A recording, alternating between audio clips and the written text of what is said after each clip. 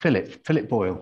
Philip's our coordinator at Docomomo, and his talks are always thrilling. They are loaded with detail and analysis, but always brimming with atmosphere and effectively brought to life with a whole host of really fascinating anecdotes.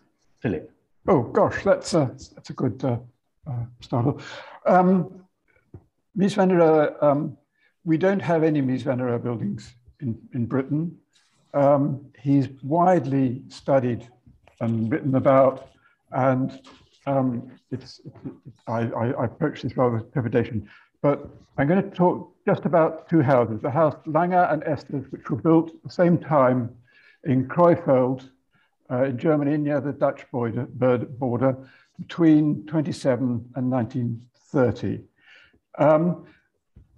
Right towards the end of his life, I've got here a quote from a talk at the AA that Mies gave in 1959 when asked about these houses, and I'll read it out.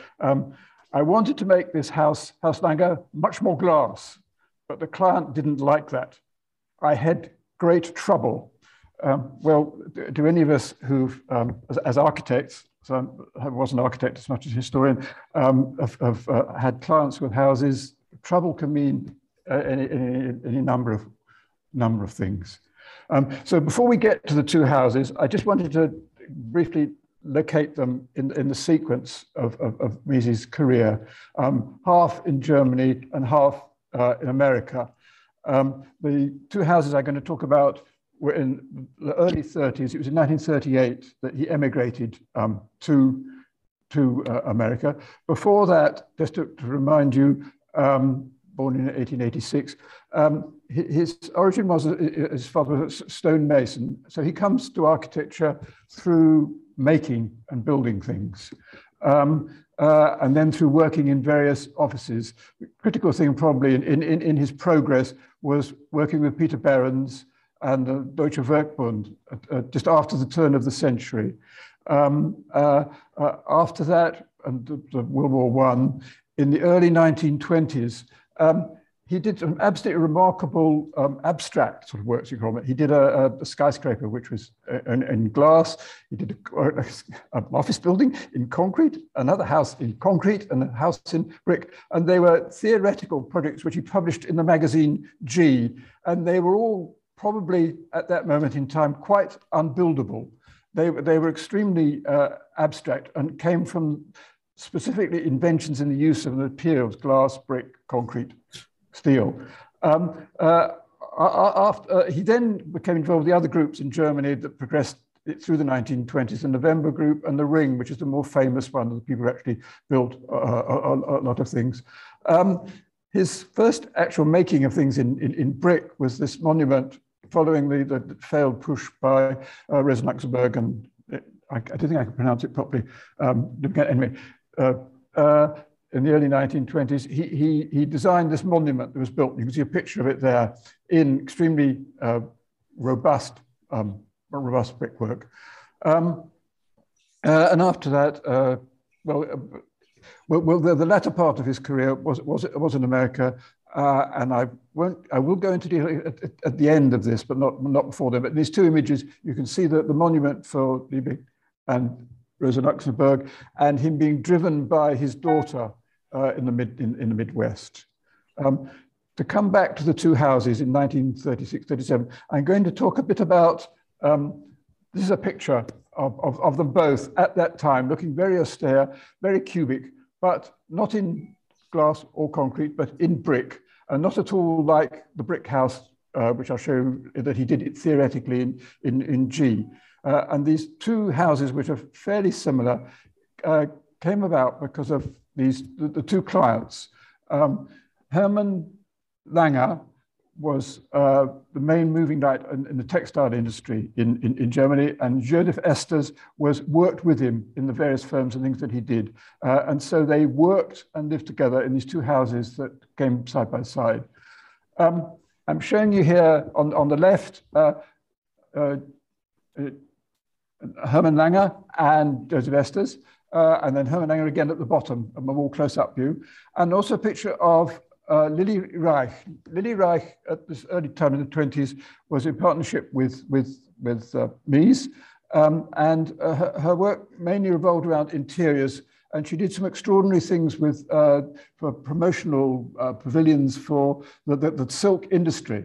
And it's there that she met Lange and Esters because of their involvement in the silk industry. That isn't necessarily, it's not proved that that's the reason why he came to Mies or her for the house. It's a suggested one. The history books are not clear on that. Anyway, to go on a bit more into these clients, because I'd like to explain the clients before we get to the houses, because the relationship is part of what brings them about. Here again, the one on the left here is Hermann Lange, in front of his house, and the one on the right with a man with a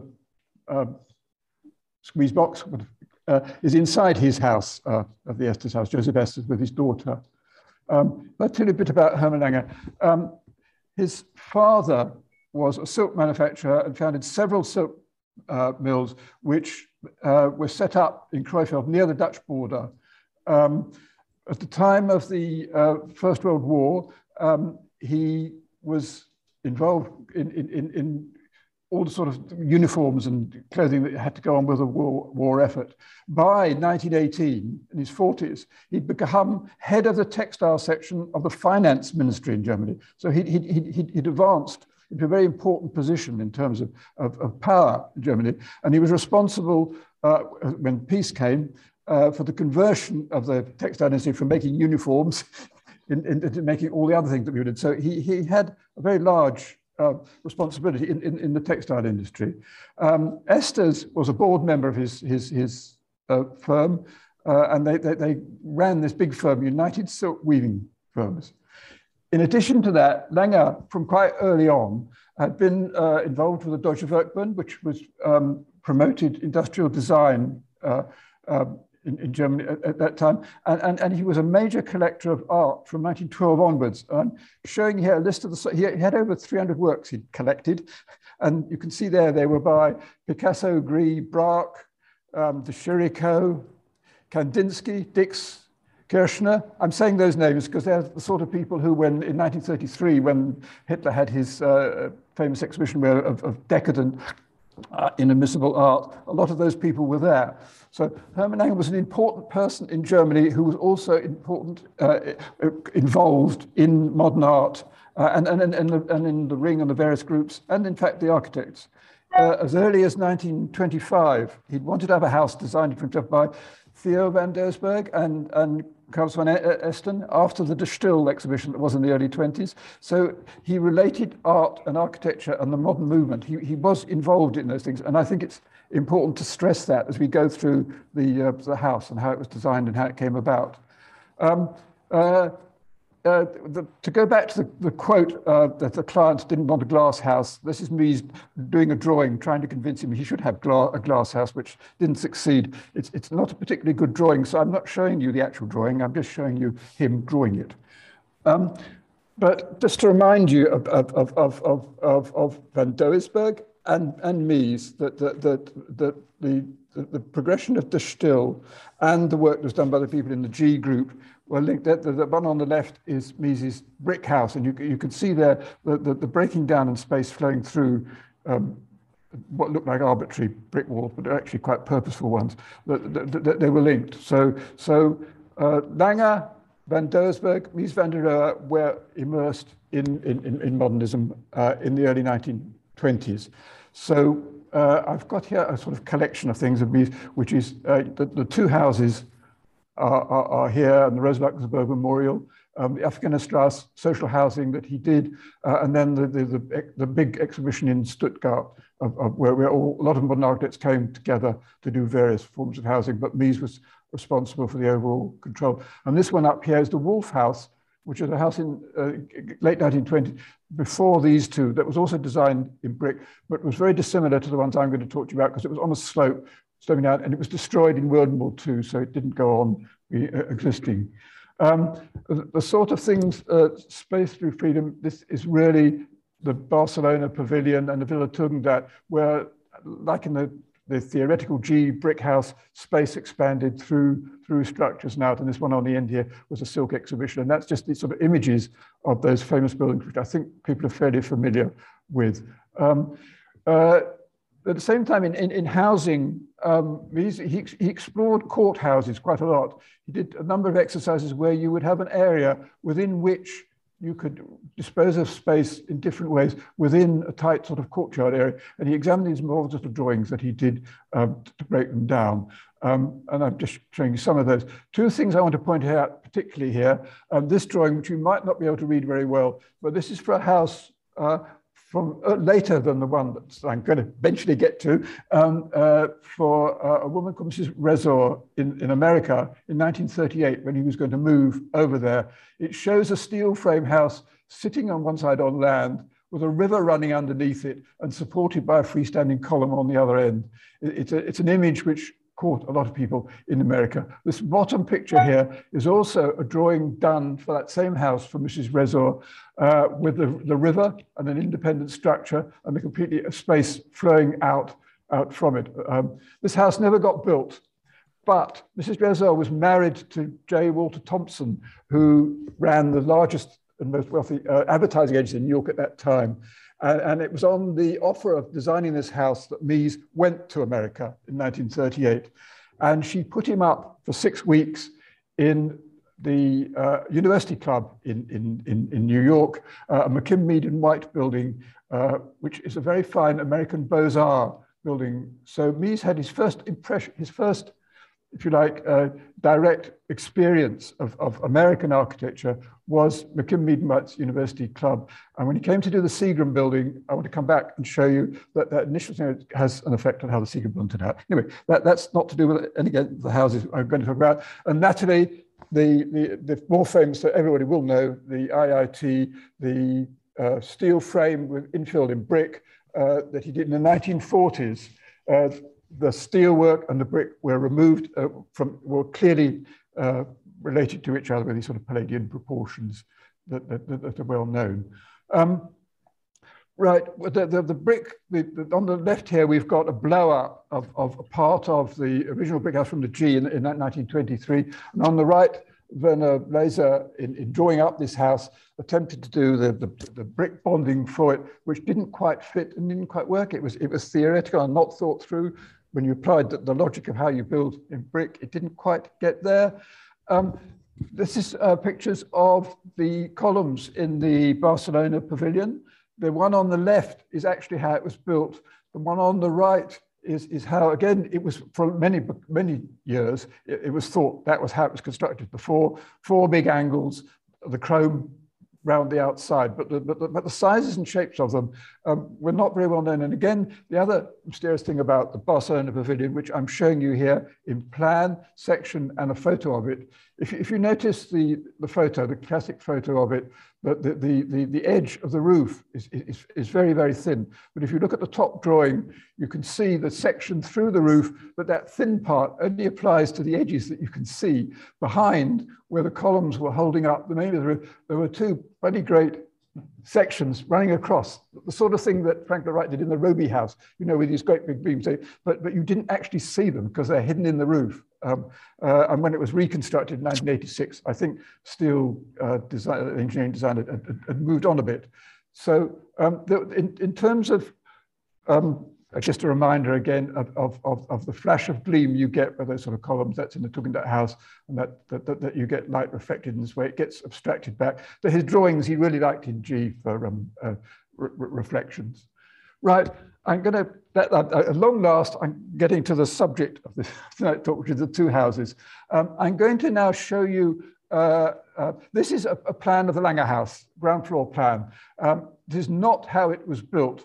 I'm going to show you now a quote from Christina Lange, a film quote, who is the great-granddaughter of Herman Lange, the client for the house, describing the relationship between Mies and her great-grandfather. This picture here shows the middle of his house very open, and that's to do with what she's about to say now.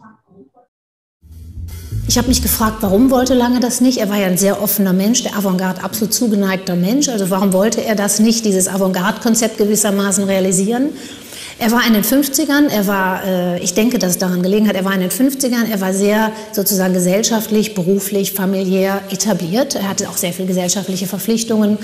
Er hatte 3 Kinder, die waren zwar nicht mehr ganz jung, aber ich könnte mir vorstellen, dass es einfach seinem Lebensfluss, seinem Alltag, seinem ganz normalen Ablauf im Tag nicht entgegengekommen wäre, so offen zu leben, wie Mies sich das noch vorgestellt hat. Und von daher waren die Räume im Haus Lange eigentlich ordentlich geschlossen.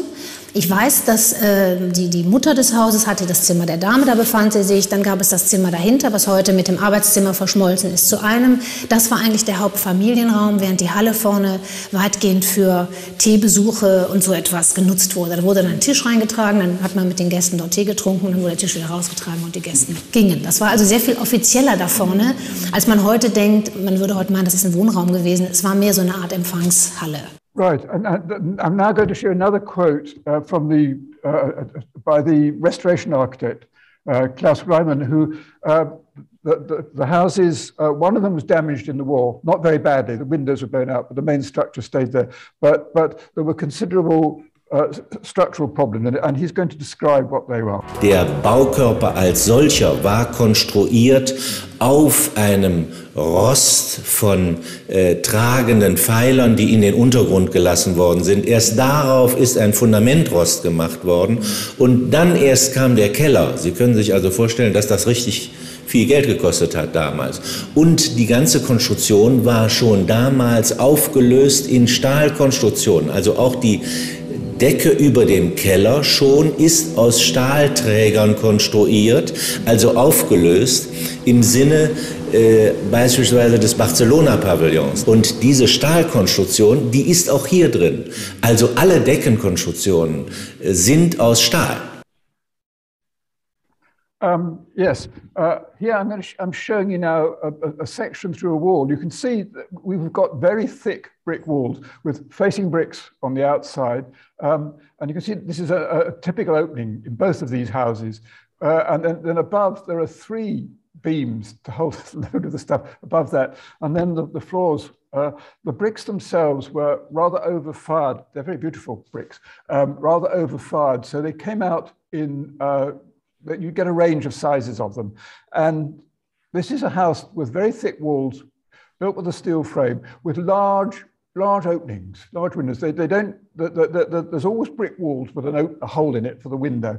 But you can see here, there's a working drawing, all right, of the windows and the dimensions for setting out the brick openings. It was a basement and then 2 floors for a house, and a lot of dimensions. I mean, when it started on site, there was a phone call and there was a meeting on site, and things got sorted out. But just to tell you, that's how they were built. This is a rather bad drawing showing the 2 houses sitting on their plots, what they were like, but this is a bit clearer. On the left, the black and white photo, the Esters house on the left, Lange house on the right. You can see there it's a suburban area that when they were built, the area was fairly open, but the aerial view on the right-hand side shows how the landscaping has grown up on the road and how it's got much more dense. But they had quite large gardens. And there's the 2 of them, you see, with equal area gardens and equal area houses. You could see, I won't go into great detail, but you can see, if I can get my arrow to work. Oh, right, that's right. Basically, they're L-shaped. This end of the houses, both of them, this end, is basically kitchen and service part at ground floor level, that you enter them. There are 2 entrances. They're large villas. So there's a servant's entrance, which is around this side, and there's a main entrance that goes in the corner here. And that similar thing on the other one, only there are 2 doors side by side before going in. So you have a reception area within that bit there. And then you have an area in the middle here, which is basically a sort of reception room in both of them. Area which is reception room. And then you can see there are smaller spaces scattered around. This one would be a dining room. And then there are 3 smaller rooms, which are social rooms of different sorts. A woman's room, a man's room, and a sort of shared room. In one house, one of these was used as a nursery, and the other it wasn't. The same, he had different shapes, same organization, a dining area, a woman's room, a man's retiring room, and a shared sort of withdrawing room. So they're quite lavish on the ground floor, and you can see the gardens stretch out. And this is Herr Lange with his family. I think you showed it, Christina showed a view of this, crowded together in a small woman's room, which we'll see some more about in a minute. This is the Lange house itself, both levels, all right? So I've already described a bit the ground floor, which is this level here, and this is the upper floor here. To go on to the lower floor, the ground slopes down and you get a garage that slots underneath, and you get ventilation to it. There's a basement area I'm going to show in a minute that's ventilated here. The upper level, you go up a staircase in the entrance, and Herman and his wife, they each have their own bedroom and their own bathroom with a lobby in between. This part here is for guests, and then the three children, each of their children has its own bathroom. There is a terrace which they accessible from there, and also a terrace here for the children there. So it's quite lavish. And you can see here in the elevations, rather than when I showed you the dimensions, that the lower floor rooms are quite large openings, and the upper ones are smaller. In section, there's this large basement that man described underneath. The ceiling height of the main floor is quite high, and the doors run the full way up. So the doors in the shared room spaces are big, and on the bedroom level it's less. And there's room here for all this structure in between. Back to the Lange House ground floor plan. Things to point out here is that there are quite large structural walls in between with these steel concrete. Some of the walls are shared. There are built-in fittings. That's a bookcase that's built in there. And there's a part here where there's a wall built in with bookcases between those two. I'll move on. I'm going to go back to the basement. The basement is extraordinary. You see, underneath this two-story house, there is all this space. I mean, this over here is car parking.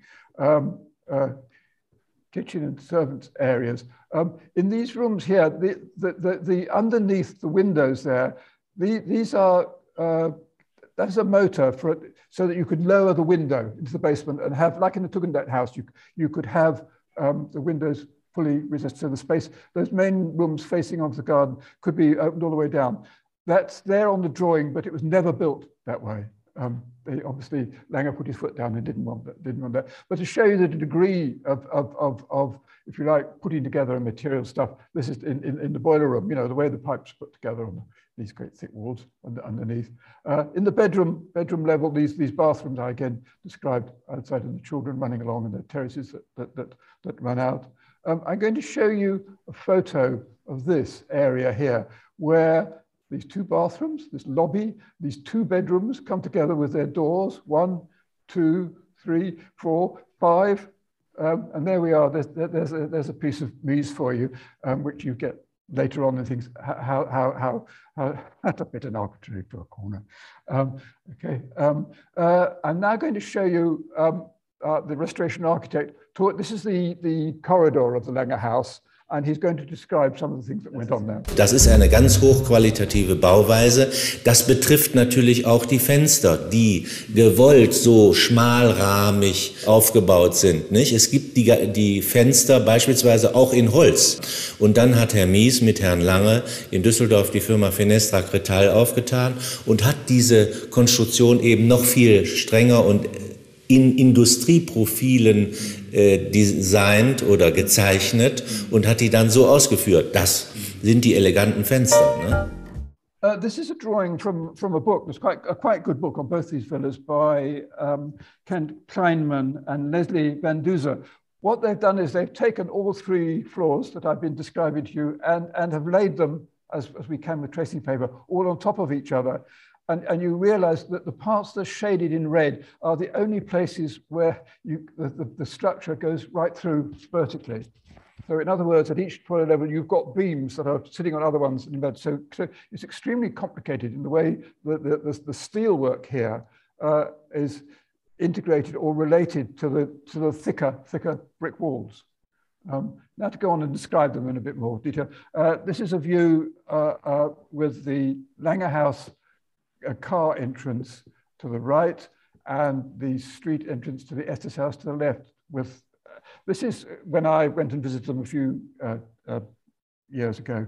They're now both art galleries. They're no longer the families living in either. They're both used as art galleries. And as we will go through the houses, that's a view of the corner of the Coburg Lane, and where the horizontal white line is, that's the lobby over the two entrances, the servants and the main one. That's getting near that entrance. You can see here again that this industrial brick that's used is extremely hard, extremely shiny, red, and unforgiving in its surface. There are no arches over the openings. It is there as a plane. It is abstracted. That may be very obvious, but the language that's going on here is quite a struggle. That's the reverse side of the Lange House. You can see the color in this sort of light. I'm going to show you lots of photos in different sort of conditions. So with that, into the color, the brick's gone quite dark in relation to the green. As you step back from these houses now, the same view, the greenery above. If you imagine there was a pitched roof on top of this, it'd be quite a different sort of character. The character comes from the size of the openings and the size of the material of the walls. The next photo is a less glamorous picture of the same thing with the shutters down on the side near the house next door. This coming up to it at the end, what you're seeing there is the children's bedroom on the first floor, gets its little balcony tucked away on the corner. It's quite a discreet little place, within a large house, facing on a sunny day. And in the last photo, I showed you how it's quite near the one next door, but it's a gable end, a little balcony out. That stepping back a bit from it. That looking at on the end. Now you've got both levels there. On the lower, and now these are both used as galleries where you're looking through. If we look at the plan, which is to the side, if I get my arrow out, we're at the end here looking at this terrace and this room on the end here. Originally, there was a built-in piece here, and that's come out. So the spaces now flow for it being a gallery rather than a house, but it's terrace outside. There you can see it being used as a gallery with these big windows and the areas in front where there might have been the things to lower the glass through if they'd gone on and done that. This shows it a bit clearer actually, that we're looking at this photo here, where that wall is there, is that wall there, right? So originally that was closed off there with a bookcase, chest of drawers. It was all wall when there were separate rooms. Now that's just been shifted, so the spaces now flow. We're going to go inside now. I'm going to go into this room, which is the reception room of the Lange House, and we're looking back 180 degrees from where we were before. So the rooms we saw before are through there, and through there, and through that door. And in this, it's sort of rather sparse. It's not being used for anything much, is it? Original things are this bookcase completely built into the brick wall there, and the radiators built into the thick brick walls here with the deep hills. You get the two doors that are going through, an even more bold drawing of a bold picture, okay, of the same space. I'm now going to show you it as it was when Lange lived in it. Where you see the curtain here, this used to be cupboard for putting things away. When this was used as a reception room, you can see it's a large space. It's for guests coming in and for socializing, for showing off his art collection. You can see some of it was mounted like this, and some of it mounted on the walls. So that really is the reason for the things like the radiators and the bookcases are sort of negative. So as a space, it was a space for displaying this sort of art to people at that time. A closer view of where that bookcase is, and if you want to see what is on plan, it's there. This wall here has that built-in bookcase going back. A reverse view of the same room. So if you were visiting the house, there are the glazed doors at the entrance where you come in, and you'd come in through these doors. To the right here is the dining room. You can see here again in this, the large windows and the sort of silk curtains that they use on this in diffusing light. It's quite a subtle arrangement, showing that a bit bigger. The end wall, so we were looking at the entrance here from inside it, back from that view. The earlier views were the two doors would have been there, whoops, and there. On this plan, this is the dining room, which goes on and leads out to the terraces to the rear, the paved one and the grass one. This is the small woman's room. We saw the people huddled together against this wall here. This is I think it's called the men's room. Anyway, I'm not quite so clear how these two rooms were used, but in this is a drawing from 1942 of those two rooms, done by Lily Reich, because at that time Mies was in America, but she was still in Germany. So she advised him, I think this is a year before Lange died. So this room has been turned in, I think, into a sort of home office, which I think she's suggesting how he could use it there. But you can see that the main reception room was there divided into two sort of areas where you got, and probably in wartime, they were there much of the time, and there'd be much more varied use of these spaces. But it shows the degree, I'm showing this stuff in solid, you can see the thick walls and the way the fittings are done and the way the spaces relate is quite, I think it's quite subtle. Anyway, so we're going on around the outside. This is as a gallery again with this wall, which has been removed. So it's now a gallery, so the spaces flow through and details of the brickwork outside on the terrace there, a little plinth, a plinth in which there would have been a sculpture and a close-up of the brickwork in English bond.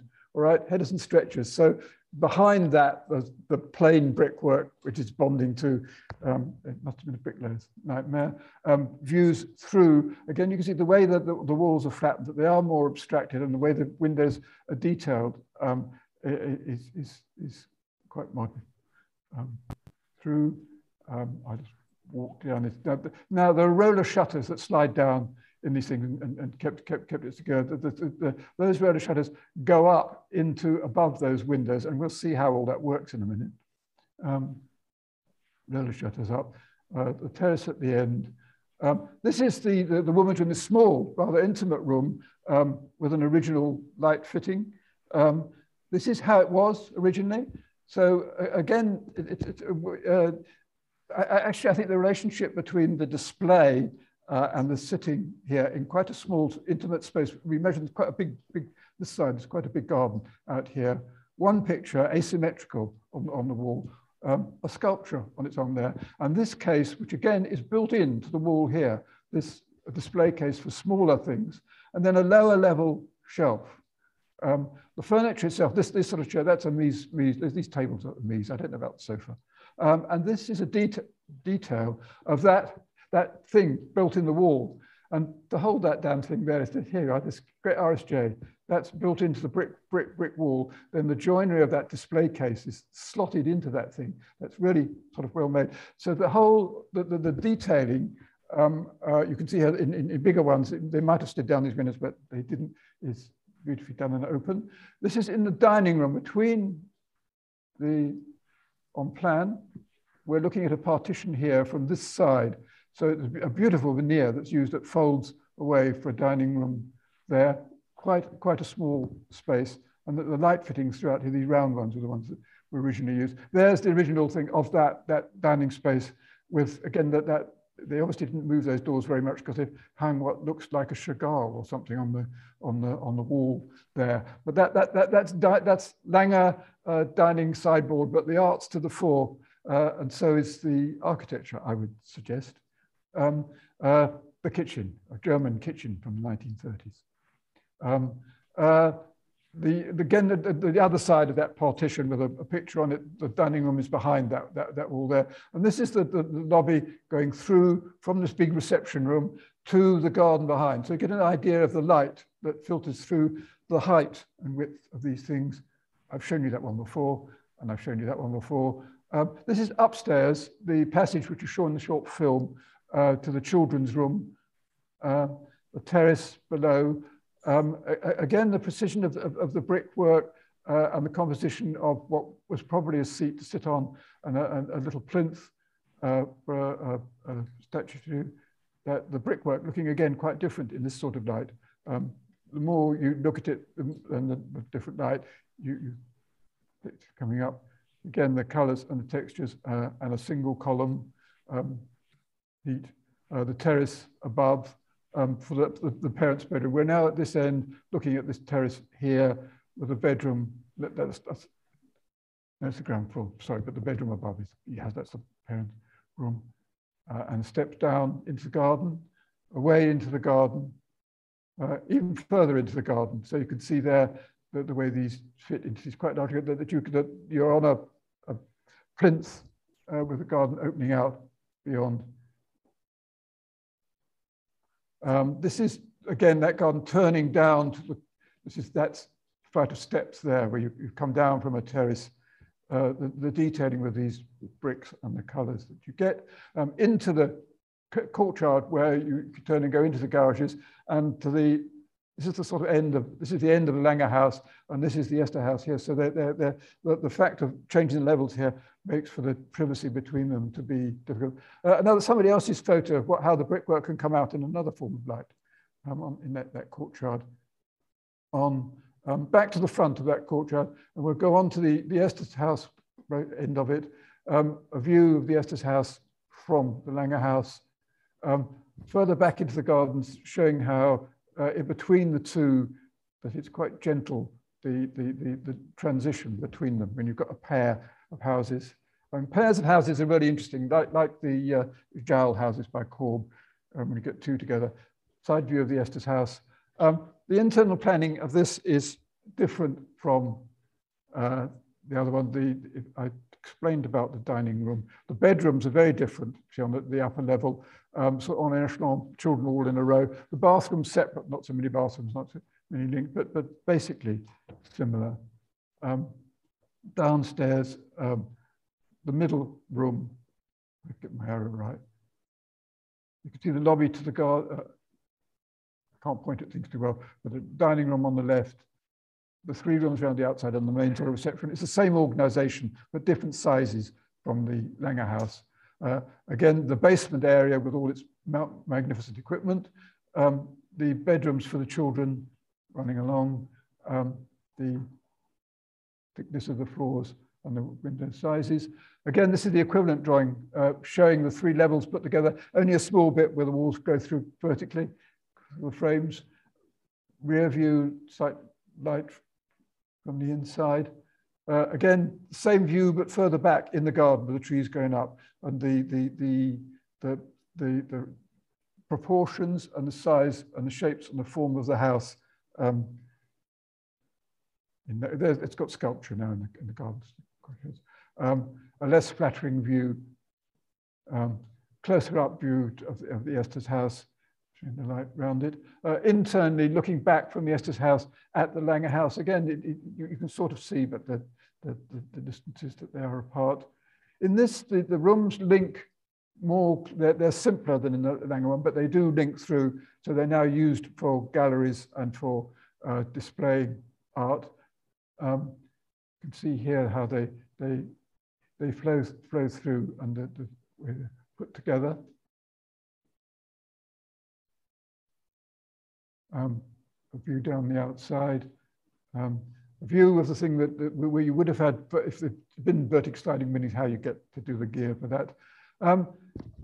Outside the dining area is I think the more interesting part of this house.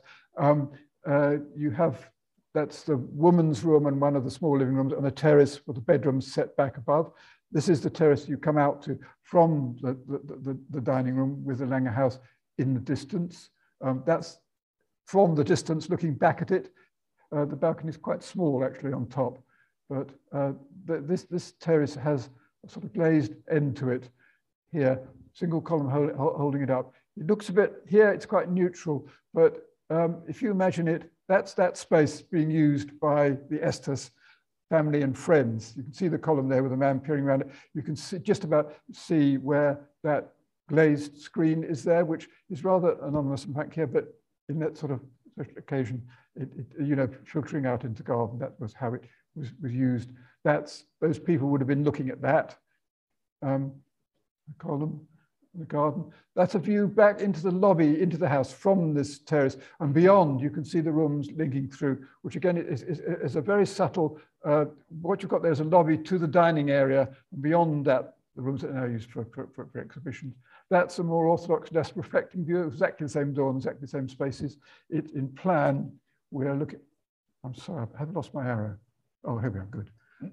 We're looking at this terrace here, and we're looking through this door here, through the dining room there, beyond into what would have been the woman's room, and then beyond another lobby through to the other little living room that would have been one after linking. These quite small spaces. This little lobby here, I'm going to show you a reverse view of that, between that outside terrace and what is the dining room here. And these sort of fittings in between, it's a transitional space between small rooms that I think is quite subtle.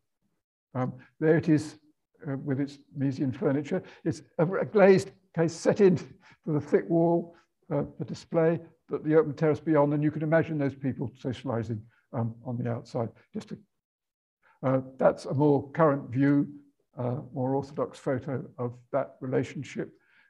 That's the reception room again, so it's echoing the same things that happened in the Lange House. You see things set back, and again the curtains and the light and how the art and the art fittings and the furniture were all of a piece. Now when they have these various artists, they go into these spaces. The dining room here again, which is not like the Lange one, it repeats again. That terrace again. Oh, more detail of that.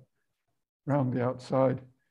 The way the podium shifts off again into the bigger garden, so the gathering of you saw them gathered together on that terrace there would have spread out onto this lawn part. There's a reverse view of that coming down from that terrace. So the transition to the landscape outside, a darker view of the same thing, another view of the same thing.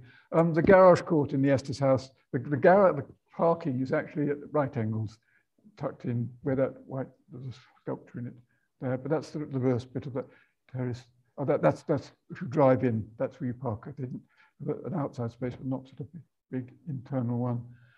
The entrance on the other side.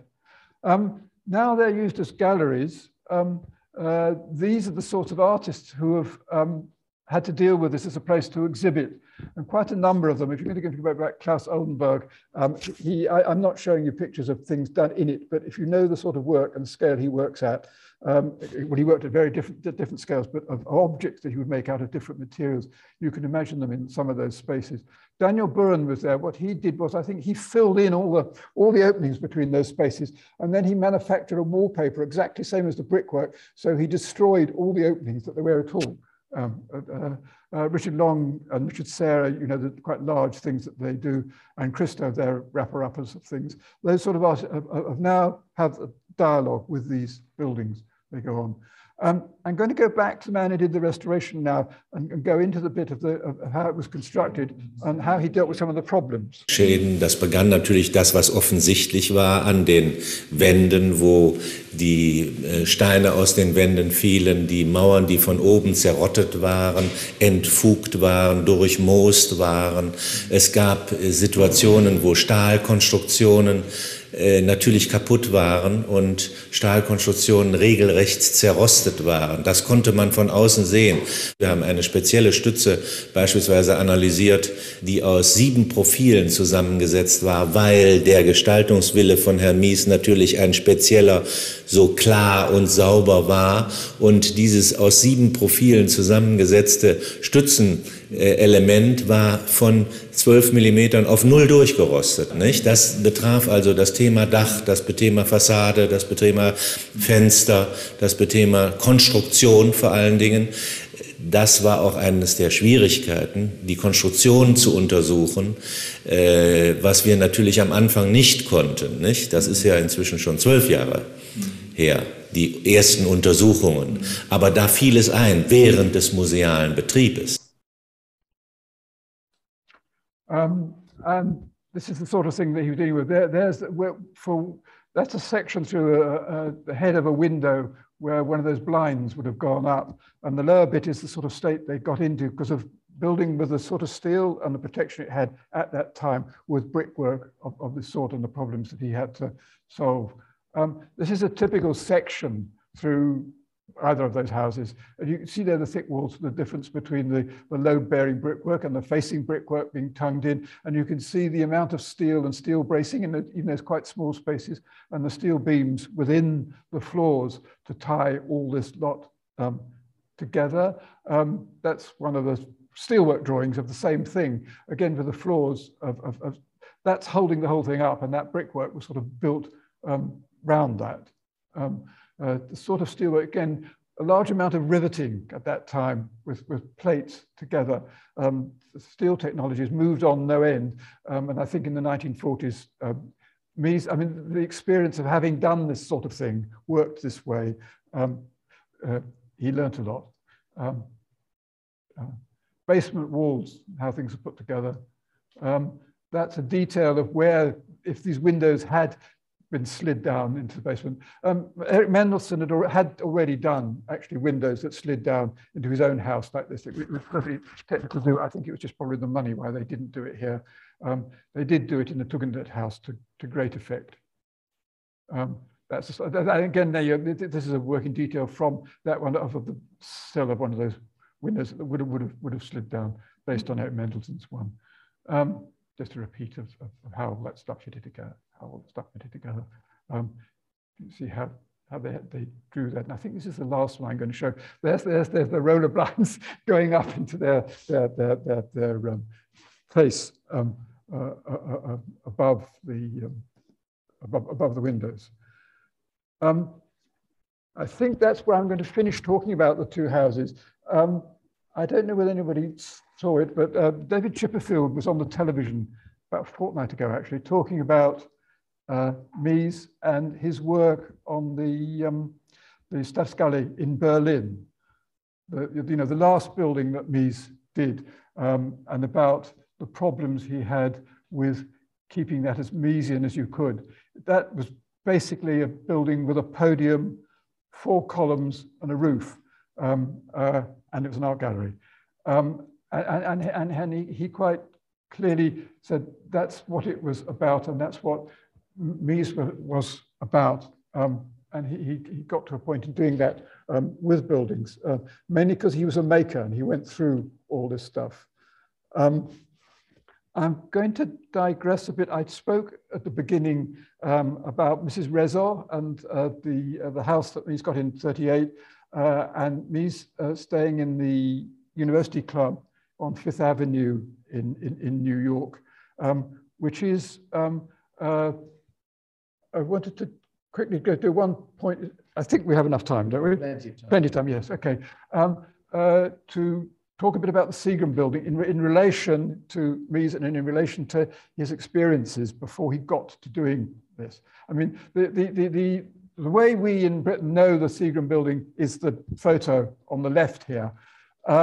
It's not quite like that now. In this photo, you've got the Lever building to the right on one side, and the thing with 2 prongs on top is the Waldorf Astoria.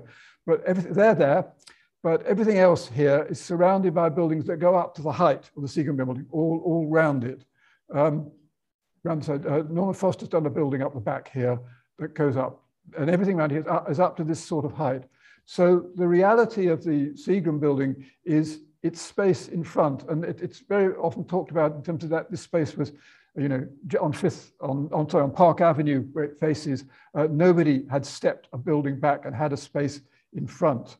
And I wanted to talk about that. I mean, it's thought of the fact that it just did that, and the way it's shown in this photo was to make the entrance this way in, and you could see the elevation going up. But there were some other things going on. The picture on the right here is Palladio's theatre in Vicenza that he did in an urban context where he had to fit a theatre this is the auditorium part, and this is the stage part, which is in a building sort of next door to the other building, and how he manipulated an apse that was in this building on the axis of the theatrical experience, so that you could have an extraordinary depth of perspective to the back, which looks like that in that photo.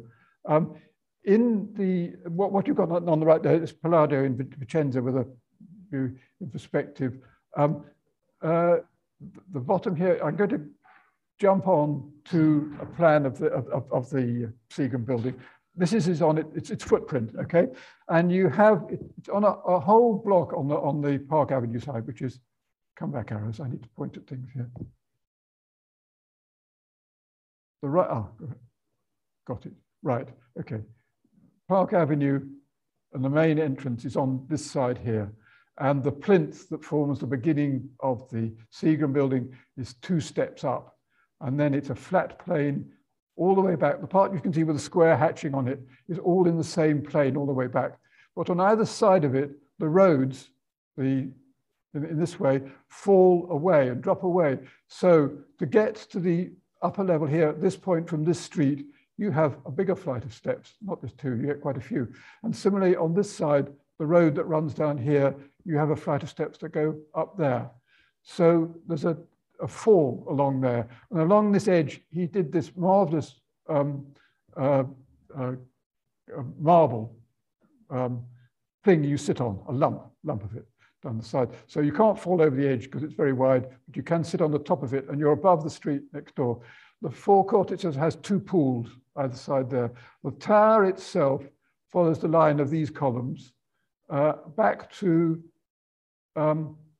this point. Doesn't go beyond that line there. And at an upper level, it steps back in the middle, so that in the photo you'd originally seen, it looks thinner from the view the other way.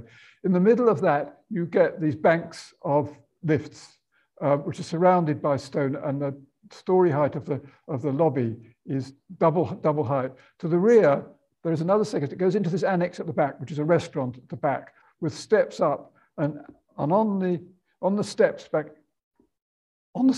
back here, for many years, there was a lovely Picasso, sort of neoclassical type Picasso from the 1920s. Very big picture there at the top of those steps. On the axis that through between these 2 lift lobbies, you had a view that went out through and didn't stop there at the 2 steps. The view, because like in Palladio's theatre, from this point of view, if you're on the stage in it, is restricted by the lifts there. Your view goes straight over the road to the Rackets Club, which is a McKim, Mead and White building on the other side, and occupies the frontage bang opposite the Seagram building. So the Rackets Club, in 1916, it's McKim, Mead and White. It's not them at their best. They were all dead by then, actually, the partners. But it was done in a sort of Palladian style. The middle part of it has 3 bays that open up, and you get this perspective thing. If you're looking this way, you see nothing but that neoclassical facade on the other side, and when you're this way, you get shown your lovely Picasso. And just going back a step, you can't see the Picasso there, but it's in that gap on the side. It's here up those steps. You can see the solidity of the stonework there. This is a sideways view of what we were looking at before in that lobby. So you can see the height and you can see the materiality of the way the lift rooms are encased in stone. And when you're moving as a pedestrian, you move under. And that's the view back to the Rackets Club. And this is only 1 block away from the University Club when Mies was there for 6 weeks working on this damned house that never got built out in the middle of spanning a river. And he would have been familiar with this area. And at that time, he would have been familiar with the Rackets Club. And when he came to do the Seagram building, I think American Beaux-Arts is not very well known over here, but some of it is extremely vigorous. This is not particularly vigorous, but the University Club itself, as a Beaux-Arts building, has extraordinary spaces in it. And he would have, being a Schinkelmann, he'd have picked up on that. I'm suggesting he picked up on this, and this thing with the perspective is really one of the beautiful things about the Seagram building as it lives today. So that's an up view from higher up the Seagram building. You get the Rackets Club opposite. And I just got a text at the end, which is Schinkel, which is what Mies goes back to, about to build is to join with different materials into a whole for a definite purpose. And architects' purposes, especially with Mies, his purposes are really, they really go right back into history. He was a modern architect, but his knowledge of things comes through, I mean, as David Chibble was saying, having lived with the art gallery in Berlin, you get to these points, I think, with these buildings. And I think that's about all I want to say. If you want to read that, I think that's about the end of it. Yes, he says it's a spiritual fact as well as a okay, but it's aesthetic, really. Yeah, we'll end there. Thank you. Okay.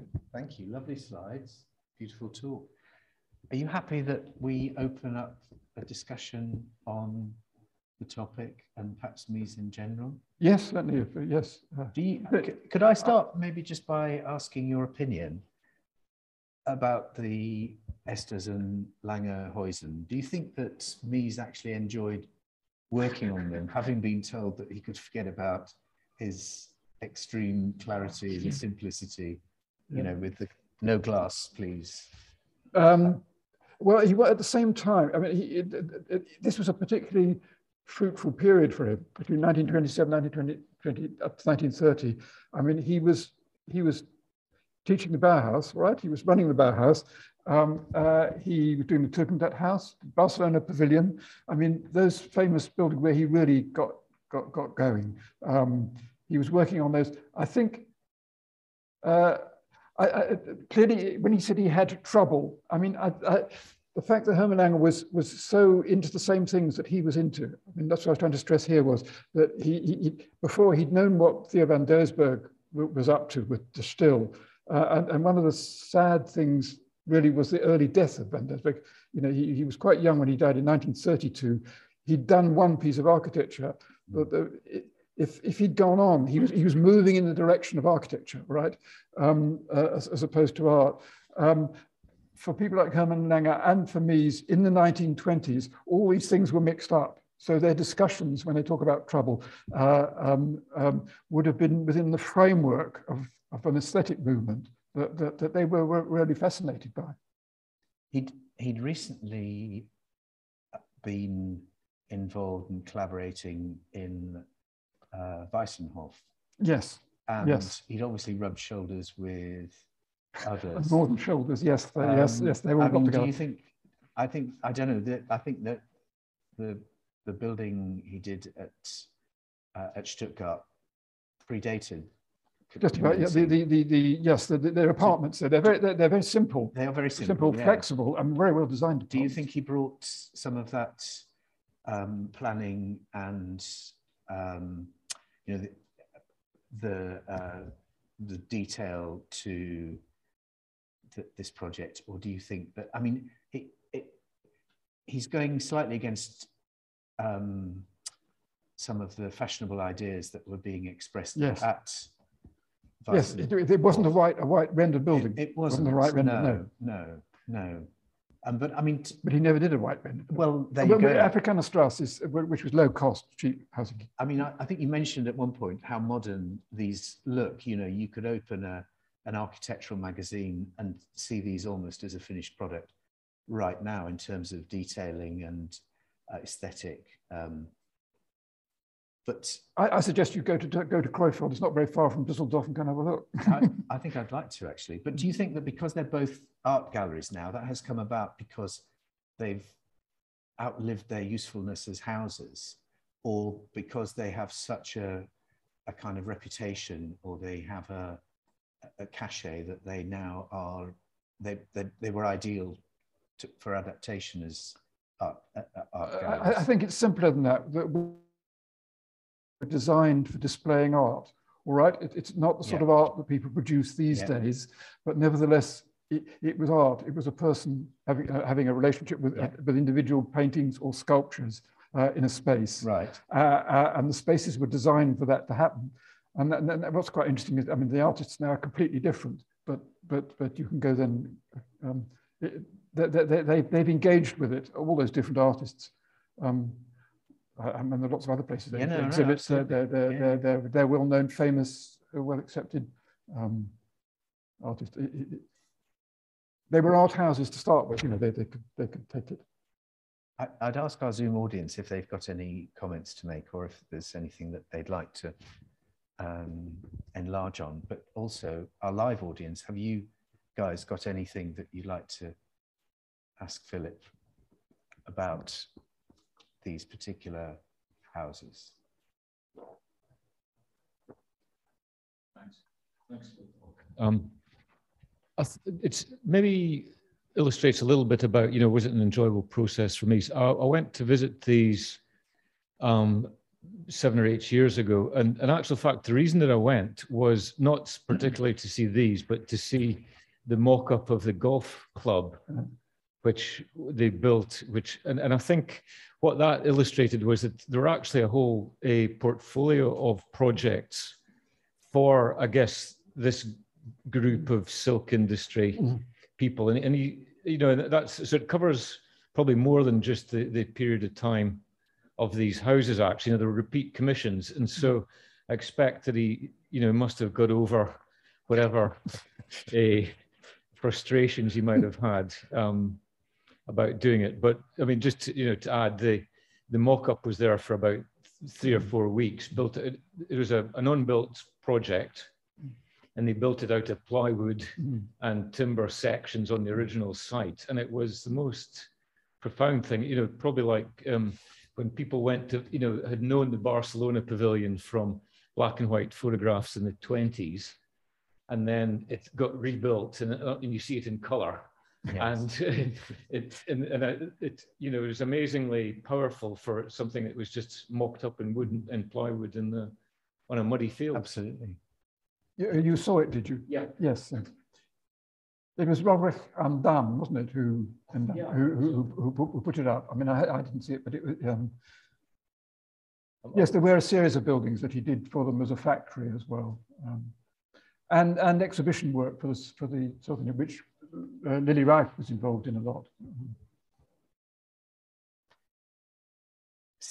Steel is a kind of material that is strangely not well liked, really, by the general public for architectural projects. Seen, I suppose, more as an engineering material rather than architectonic or structural in buildings. Do you think that as a result of the way Mies' aesthetic moved, that these buildings were destined to be neglected or overlooked? Well, when you're thinking when he actually got, well, he ceased being an academic and started designing and building in Chicago. The buildings there, which were steel frame with brick infill panel, and had this amazing detailing that got people like the Smithsons very excited. Yeah. When he went round corners and things. In fact, I think if you looked in the buildings in the Rohe Valley, the steel frames with brick infill was a very common form of doing a simple, basic industrial building. Yes. In Germany, which is not like these houses. I mean, you saw the frame and you filled it in with brick, and that was really, really nice and simple. He had that sort of knowledge. I think the experience here of wrestling, I mean, it must have been wrestling with the bricklayers and the steelworkers on site, got him to the point where he realized that the way they did the factories in the Ruhr Valley was perhaps, you know, steel was steel and brick was brick, and he could achieve the ends that he was after, which after all was this marvelous sort of calm simplicity that you get with the IIT buildings, and the beautiful, if you did a brick, did with a brick what a brick can do in sort of Carnian terms, and you did what steel could do with the steel, your buildings would come up beautiful, and they did. So the sections that you showed denoted a kind of suggests a very thick wall. Yes. So are we looking at the external in English bond being tied into? I'm sorry, I missed what the material was behind. Is that a more common brick? I think there was, yes, there was. I had a photo of the bits you didn't see. The brickwork there was a lot rougher. But I mean, looking at this section here, you know, where you've got the English bond on the outside, so you've got the headers and every other course is going the opposite direction, right? How you bond that into bricks that are funny sizes behind that is a challenge, isn't it? It is. Yeah, it is. It is. Those are original architect's drawings. Those. Yes, those are from the Museum of Modern Art in New York. Produced catalogues of the drawings that they got through Lily Reich, I think, originally. He was 41 when he started these, wasn't he? So, do you think that he felt he got a lot of catching up to do by that stage, in terms of you know, creating a portfolio? But he was doing the Barcelona Pavillion and the Tugendhat House at that same age, so it's not. Yes, it's not to be scoffed at. No. I think there was a process of learning in doing these, and that the character you do eventually get with these buildings, although they're now sort of reconstructed and done, is fairly unique. Okay. Any more questions? Oh, we have some comments from our Zoom audience. I don't know if you can see these, Philip. I'll read them out to you. So Keith Morrissey asks, how similar do you feel these two buildings are to the Lange House in Berlin, which is smaller, but is now also which is smaller, but is also now a small art gallery? Did he take ideas from the two Krefeld houses to the Lange House? What do you think? Yes, the Lange House is a single-story patio house, isn't it? And I think I showed briefly that he and Hilbersheimer were really fascinated by patio houses. In other words, L-shaped houses. And I think the Lange is one of those. I think it's a lot simpler. I don't think the walls are nearly as thick. And the brickwork is much more conventional, I think. Right. So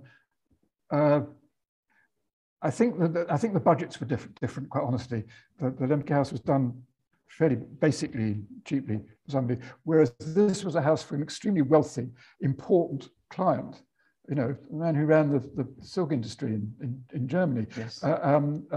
He had a big budget. The dimensions from sort of room heights and the sizes of the whole concept was on a grand bourgeois scale. You know. Right.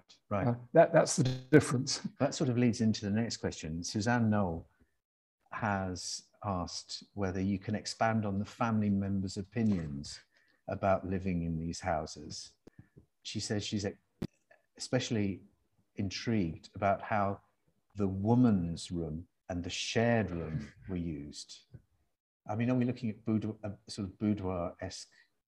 I think so. They were quite large families. They had several children each. And on some of the notations of what rooms were for, one, I think it's in the Esters house, what is the small one is the nursery in the other one. Yeah, I think in terms of I described, because the drawings by Lily Reich of 1942 during the war, just before Lange died, clearly the spaces were being used differently. And I think probably earlier on when they were important people and clearly had to socialize on quite a large scale and have dinner parties and people and stuff like that, having those rooms like that gave them flexibility to have a lot of different uses, I think. Okay.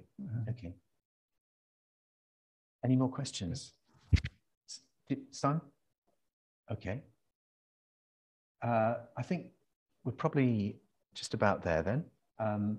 Just before I summarize and thank Philip, I'd just like to mention some of the future events that we've got. We've got a walk lined up for Saturday. So one of our members, James Dunnett, is leading a tour in Finsbury, which I think promises to be very exciting and quite revealing. And it's an area that he knows intimately. And I think we're also... Can I say to something that what James is particularly keen on is Ludwig... oh yeah, of course. Who was a German architect of this period, I think a Rome scholar as well, who came and worked for Liebknecht. Right. So there's a German connection. Yeah, absolutely. You're going to see on that walk. Yeah. In Finsbury. So please, if anyone here or in our Zoom audience is interested in coming on that talk, we've already got quite a few registrations, but you need to get a wiggle on and get yourselves registered. And then in July, we are having, as in preparation for our Milan study tour, which is coming up in the late summer, we are having a talk on tyranny, and also at a date yet to be set, a general overview of Italian rationalism.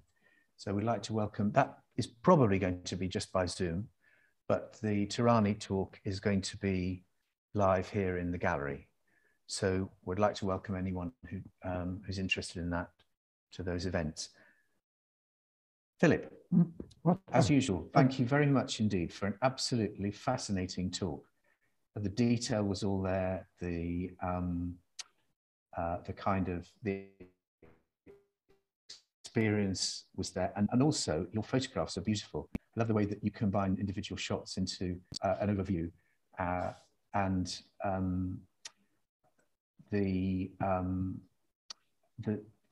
enlivened obviously by the live recordings, or the family recordings and the architects' recordings, which I think is something we might try and develop in future talks. However, thank you very much indeed. And if you, the live audience and the Zoom audience, if you would like to silence yourselves, could give some appreciation to Philip for his efforts tonight. Thank you.